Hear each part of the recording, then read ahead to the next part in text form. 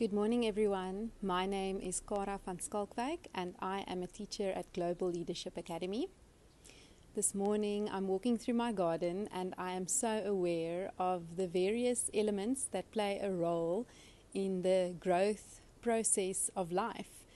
And as a teacher at GLA, I really count it as such a blessing and honor and privilege to be part of one of the elements that play a role in the growth process of young people. I enjoy teaching and I love teaching my subject, but maybe even more I enjoy teaching and sharing about life experiences, and just being real, and ultimately sharing the one that also gives life. What a privilege.